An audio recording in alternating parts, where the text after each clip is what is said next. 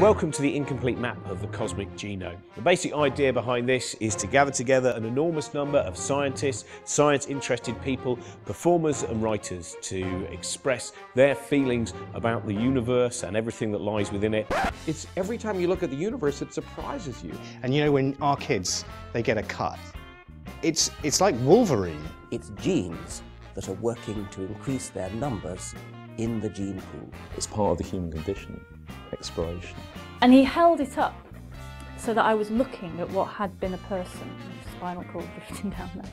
It's because I've stood on a huge stunt pyramid team of Ewoks. Can't imagine anything worse than knowing everything, Brian. I don't know why I started actually.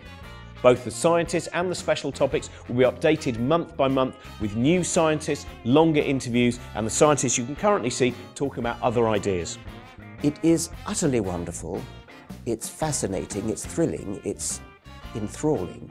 It's an odd concept how something that's not made of anything else actually has mass.